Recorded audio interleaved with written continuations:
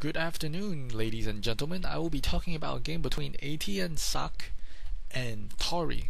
I think that's how you pronounce his name, Socke, or is it Socke? I don't want to offend anybody, but Socke, aTnSocke is spawning as the Protoss player at the upper right-hand position, and TaRrY is spawning at the lower left-hand corner as Terran.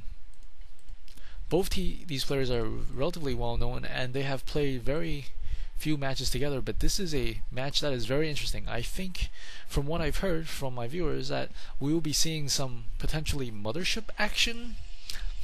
If that doesn't pique your interest, I don't know what will. Right now, the Protoss player has built one pylon and he's sending his basically almost first probe out. I mean, you can scout when you have 6 probes at the very beginning again, you send one out instead of sending one later, but this is a relatively early scout. We see a supply depot going down, blocking off the front entrance for TaRrY. The Protoss probe will be entering the Terran base relatively soon, and he sends 2 SCVs to deal with this one probe. This one probe's like, oh, there goes my shield. You've depleted my shield. Now I must run until it recovers, and I will go right back. This is a very common tactic for Protoss players because the shield does regenerate relatively quickly. So if you engage a drone or an SCV, you can run away for a while. You will recharge quicker than they can.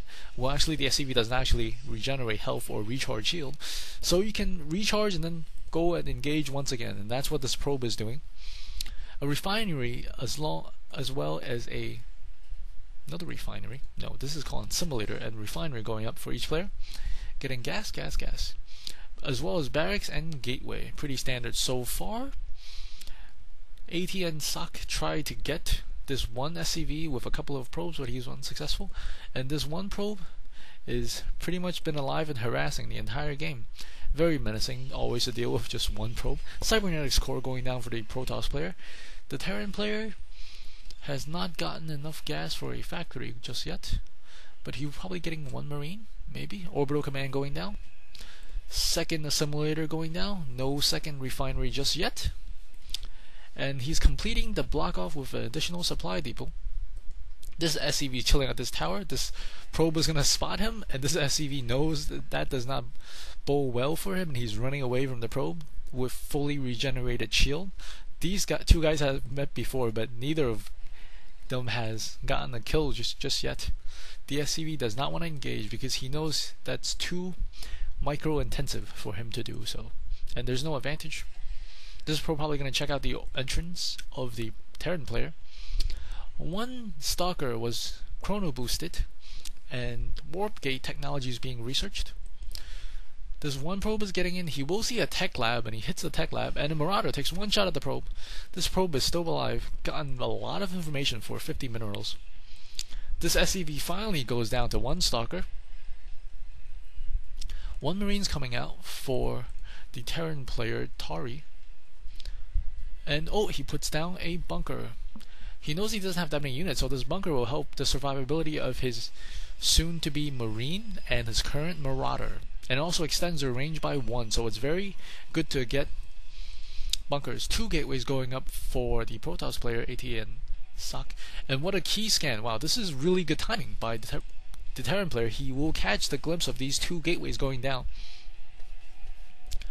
As I was saying earlier about the bunker, a second Marine coming out, probably going to get in the bunker as well. The bunkers are basically free for a Terran because you can get 100 minerals back. So you invest 100 minerals now, you get 100 minerals back later. 100%, not profit, but 100%, you get your investment. 0% gain. And we see at this time a Phoenix is coming out. Ooh, very interesting. If you guys take a note at the actual star gate, if you look closely, you can see the outline of a Phoenix right there, right above my cursor here. So if you are any player on the opposing team and you actually see the Stargate, you can see what units they're making. Well, enough of the watching the Stargate as the Phoenix is coming out. Concussive shells are being researched along with siege tech and Vikings coming out. This is the basic 1-1-1 build, 1 barracks, 1 factory, and 1 starport. This Phoenix comes in, see if he's just scouting right now. He doesn't have a buddy along with him. These Phoenixes can pick up units, but if he picks up a unit, who's gonna shoot it? That's why Phoenixes always needs to come in pairs, unless they're just scouting, of course, which is the main purpose of this Phoenix right now, unless he gets a Phoenix buddy relatively soon. Siege Tank's probably gonna siege up once he gets the Siege Tech.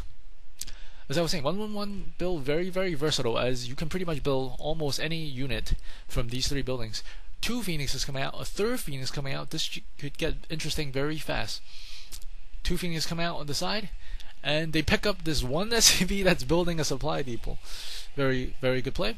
Picks up a Mule. Mule's actually worth more than SCV because over their lifetime you can collect around 200 minerals, and they should be killed before the SCVs if their lifespan is a little bit longer. I mean, more than a fourth of the way, basically. Up, and the Viking snipes the last Phoenix out. This one probe is just bouncing around, checking out what's going on. Zealot charge is being researched. Another scan goes down. This time the scan catches a glimpse of maybe the back Twilight Council. Does he see the Twilight Council? Yes, he does. Wow, these are really good timings for scans. Almost every scan is getting some sort of information. 3 Phoenixes out on the board for the Protoss player, aTnSocke. Someone's got to really tell me if you pronounce the E in his name, because I don't want to call him Socke if he's Socke, and I don't want to call him Socke if he is Socke. I don't want to offend anybody, just so let me know the correct pronunciation. There's a proxy pylon here along with another proxy pylon here. Very good play, because you will be able to reinforce your units from potentially behind the Terran player if their Terran players are out in the middle of the field.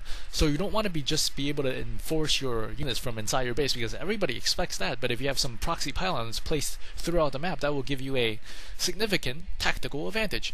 There's 4 Phoenixes flying around, but they did not see these Vikings. But then Vikings do outrange the Phoenixes, and we see here what Socke did is that he moved the Phoenix that was damaged to the back. So should they accidentally engage, or should they engage with a attack for the Terran player, they will not hit that unit first. Shield regenerating for the Phoenix. This is very good, very, very good usage of the Phoenix, as they are continuously moving around the map, checking on what's going on. Inferno Pre-Igniter going for the Hellions. Nice, very nice upgrade. And oh, we see a Templar Archive going up. Phoenix is still flying around the map, and at this point, the Nexus is almost complete. 2 simulators going up, and the Terran player has just decided to expand himself. These Phoenixes are just flying around, chilling, seeing what's going on. And they pick up 1 SCV and snipe it as it was building a bunker, pick up a Marine, and now they're going to try to take out this 1 medevac. Will he be able to do it? No, he won't. These 3 Phoenixes deny the snipe. The 3 Phoenixes run away. Even though the Vikings outrange the Phoenix by 2, I believe, the Phoenix can actually fly faster, and they can fly and attack, which makes them very useful. These destructible rocks going down for the Protoss player, as maybe he's thinking of getting another expansion. Orbital Command is going down, and we see, ooh, Psionic Storm. Always nice to see some Psionic Storm. These destructible rocks are going down. If we take a look at the income tab, the Protoss player is a little bit ahead because he does have about 11 more probes than the Terran player has SCV, so it's always nice to have that extra little income to pad your army size, or maybe get that little expansion a little bit earlier. This pylon is still there, very interesting. And we see 4 Phoenixes. They might be able to snipe 1 Viking. Nope. Actually, the Vikings take out one of the Phoenixes. The 4 Phoenixes is missing a buddy. Lost in combat. Oh, these Hellions with upgrades are going to engage these Zealots perhaps? Oh no. The Phoenixes pick up the Hellions. These should be no problem for this bunch of ground units. We see the first High Templar being warped in, I believe. Additional siege tanks and Vikings. Siege tanks and Vikings are a very good mix, because you can siege up the tanks, send the Vikings ahead, get vision, and then have the tanks pelt away at your opponents within range. So siege tank Vikings always a good combination for any Terran player. And this one Marine, very, very valuable Marine, found that pylon. It would have been very funny if the Protoss player got a whole bunch of Zealots and rushed past this line of defense and got them into the mineral line and had these tanks hit the SCVs. That would have been a very good and useful strategy, I think. But I guess the Protoss player had something else on his mind. But that would have been very useful, as the siege tanks do splash damage to their own units. and Zealots are a little bit more durable than SCVs. Protoss player supply block at the moment, as he did not expect to lose that one proxy pylon very close to the base of the Terran player.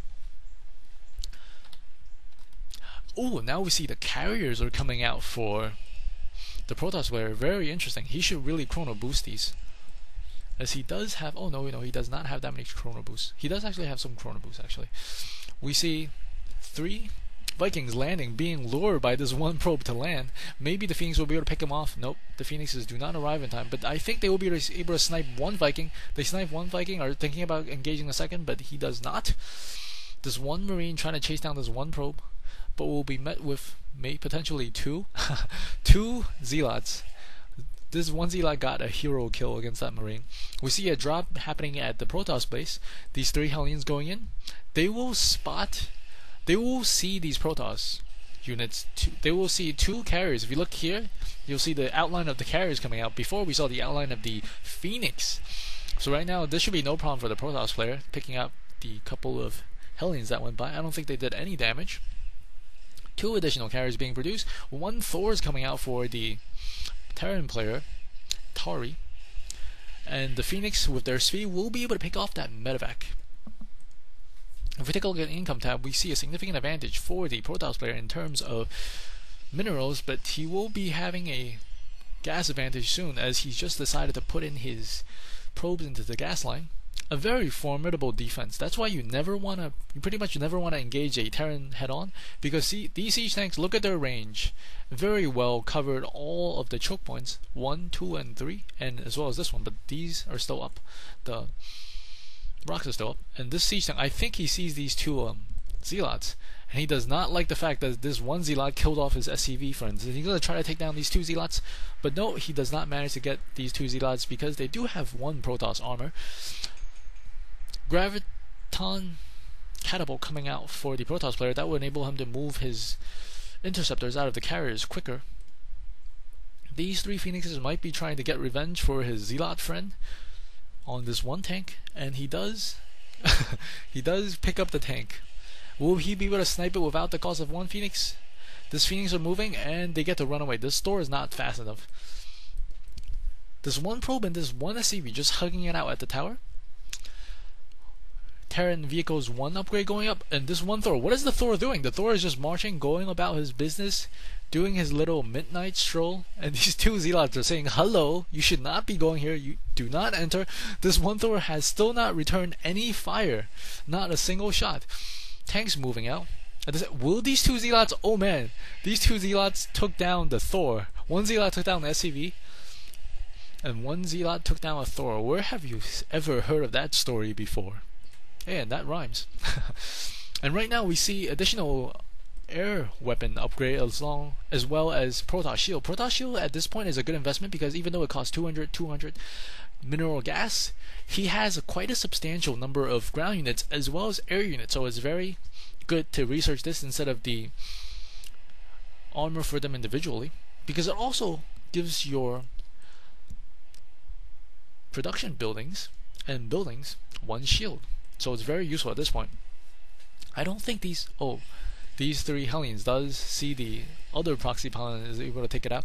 This one Zealot, I'm not sure if this one's the one that killed the SCV or the Thor. It's chipping away at that command center that's going up for the Terran player. Here we see quite a large battle.